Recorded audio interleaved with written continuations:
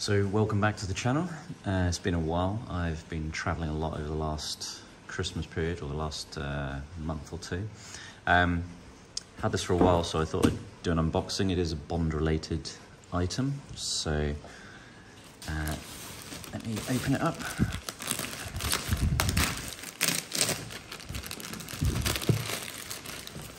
So it's perfect timing because there is currently, I don't know if you can hear it, but a big storm outside. Very heavy rain.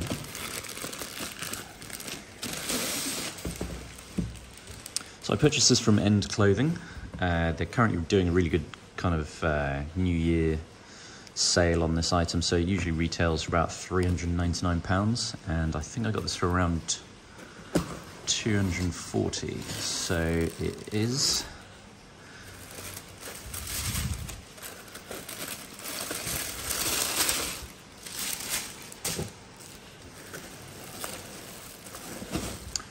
The Barbour Beacon Sports Jacket. So Daniel Craig wears this in Skyfall in 2012, and I have had this jacket before, but I lost it actually while I was travelling. So I thought I'd get another one.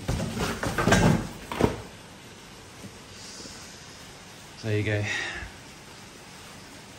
So Barbour, for those who don't know the brand, been around for I think something like 1888 or something. So it's a very old brand, known in the UK as being like a kind of a hunting jacket.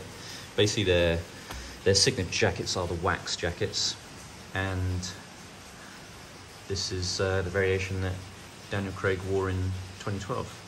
So about the jacket, it's quite a slim fit. Usually kind of the signature style are these big kind of billowing pockets on a lot of their jackets. So this one's much more slim fitting. So if you're, I bought this online because I knew what the size was, but if you're thinking about buying this jacket, I'd recommend going into the store and purchasing it.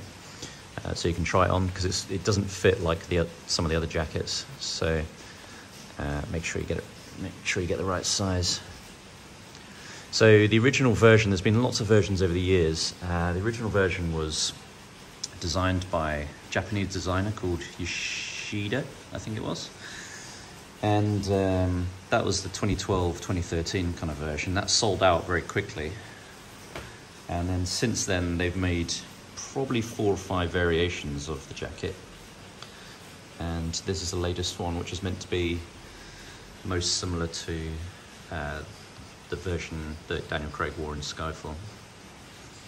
So it's got these great big pockets, signature style up front, and it's got a little pocket up here.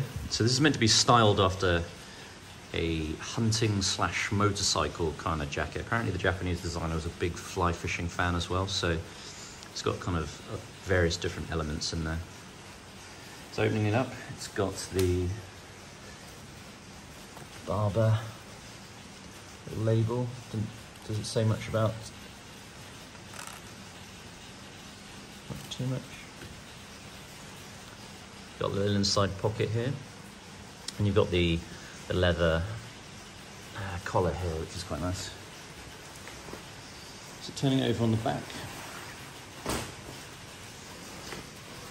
you've got these extra elbow pads.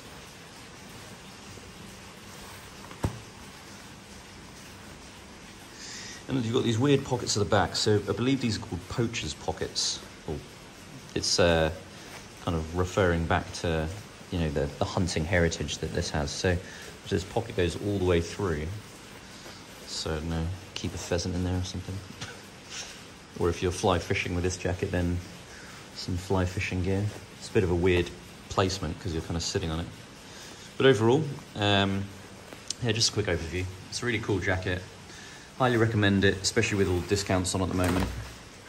But I would go in and try it on if you're looking to buy one, because it can be a weird size compared to the other jackets with its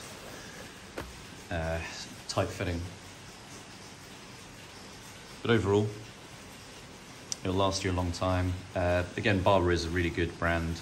in terms, you know, they can send them off to get repaired in their, I think it's South Shields is where their factory is. Most of the stuff they make in the UK.